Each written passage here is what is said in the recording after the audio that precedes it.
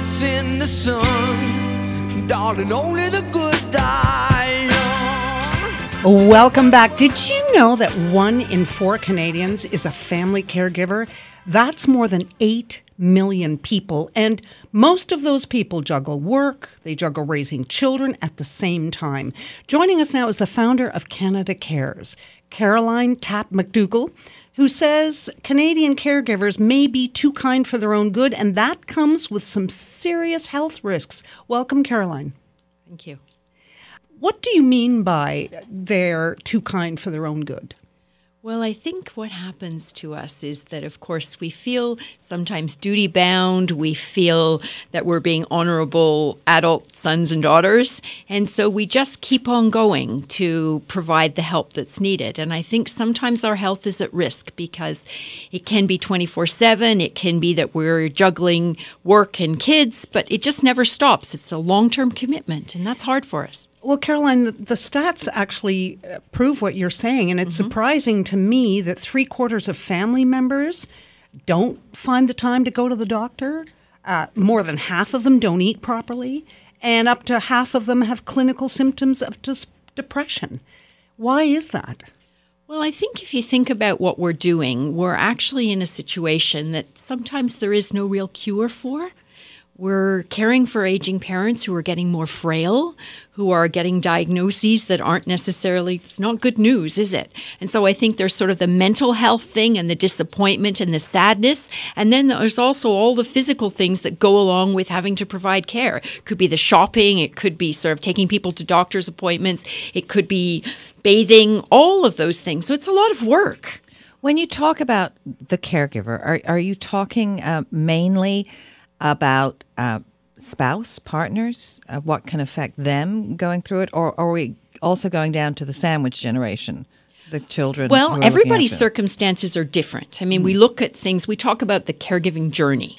Okay. And so if you look that sometimes it's somebody who's on their own, sometimes it's a spouse, sometimes it's a parent caring for a young child.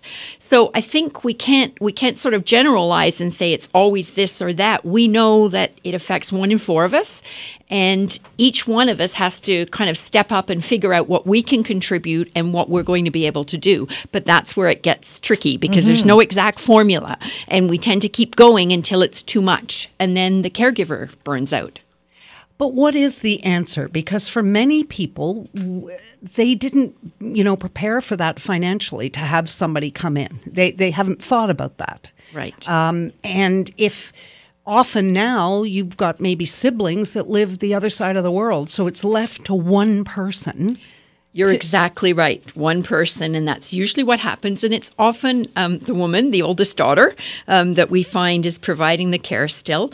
And I guess the solution is that what you need to do is try to work out a plan.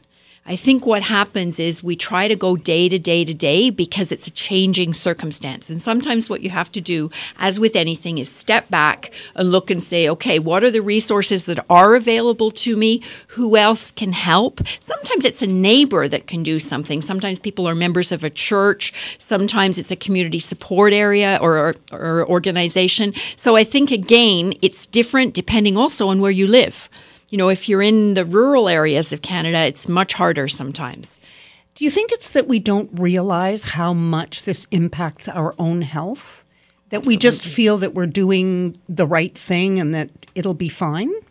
I remember when I was caring for my mom, and that's exactly right. I mean, I would just be getting off a plane and tearing to the nursing home, or every time the nursing home called, I'd be there. And after a while, you suddenly realize you're exhausted and you really aren't looking after your children or yourself. So again, I think what I recommend to people is you step back every once in a while and you basically say, okay, let's halt, let's see who else can help. Sometimes a long distance brother or sister can make a difference, and there's different things that you can do if you communicate.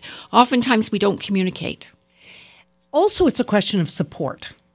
Because most of us don't reach out. Our friends really don't want to hear about it because maybe they're not going through it at the same time we are. I went through it for years, and then and Kate wasn't going through it at the same time, and now she is a bit and I'm not. So we don't want to be Debbie Downers, so we don't say too much. But I think it's probably important to find some support. And there are support groups. For instance, organizations like the Alzheimer's Society, who we partner with, have support groups. They have all sorts of helpful ideas and sort of people who've gone through that before. They'll mentor you, for instance. They'll share ideas with you. So that's a good part of it. Look for support and talk about it. Well, according to the National Academy of Sciences, the stress of caregiving for someone with dementia has been shown to impact a person's immune system for up to 3 years after the caregiving ends. So that increases the chances of developing a chronic illness themselves, right? You're exactly right. And you don't really realize that. You're suddenly, phew, okay, I don't need to deal with this. But then you've got the sadness, you've got the grieving, and also, you're worn out. So, yeah, it's very true. And also, oftentimes, we've compromised at work as well, where we've sort of not taken a promotion or not traveled as much. I know I had to cut back my traveling. And so I was always making an excuse and trying to get one of my coworkers to go and do that for me. So there's other things as well that affect it. So, well, Caroline, give us an idea. With the number of Canadians living with dementia also growing, what is the landscape look like in terms of the need for caregivers must be growing? Are there enough of them? Are there enough professional caregivers that people can hire? That's a good question. I look at it and I say it's similar to what we've done for childcare. Okay, so when I was having young children, we had nannies and we had caregivers, and there was always a bit of a struggle for that, right, to find good caregiving. So again, it goes back to your means. I think there will be some people who will be able to afford and pay for live-in caregivers. Other people will work with, what's available through the government home care programs. Some people will sort of tough it out on their own. But certainly I'm expecting that there's going to be a shortage, and it's not going to be easy to find someone to. Well, one of the things that you are doing, you mentioned that you partner with the Alzheimer's Society of Toronto and Canada Cares, and the Society are putting on a Beatles Tribute Concert. That's November 11th at Toronto's TELUS Centre for Performance and Learning, and it's in support of family caregivers from coast to coast to coast. So tell us what people can expect at that. Well, it's going to be a lot of fun. We have a Beatles tribute band and we have a couple of other performers. And our whole attitude at Canada Cares is to really celebrate caregivers. We can always look at all the things that, we're putting ourselves at risk. There aren't enough caregivers. It's a terrible time in our lives. But what we do is we try to celebrate. And we have our Canada Cares Awards as well. And so we point to the people who are doing things well, and we celebrate those things. So it'll be a fun evening, very lively. We expect to have people dancing in the aisles, and we've got a lot of our friends and patrons and people who support us there. How many tickets are there? I mean, how many people do you expect to have there? Well, the hall holds 1,000 people. We still have a few hundred tickets to sell, so we're hoping that people will hear us on the radio and come out and join us. And you're also going to give to our listeners and our followers 2 pairs of tickets. We are. Okay, so we will be putting up posts about that all across our social. But how do people that want to go directly to help support this excellent event, where do they go? Well, they can go to Koerner Hall directly to the box office, but they can also visit our website, which is canadacares.org. Canadacares.org. And buy their tickets. Okay. Are you hopeful for the future?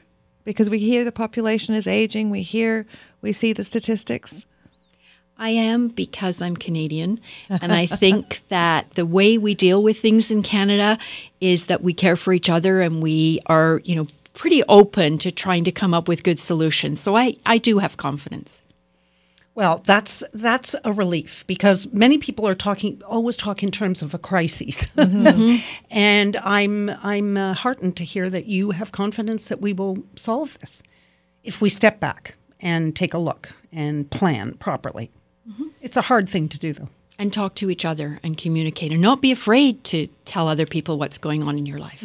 I think that I think one of the most difficult things for me, my family, as a family member with dementia, is almost the loneliness of the caregiver, because it's very, very difficult.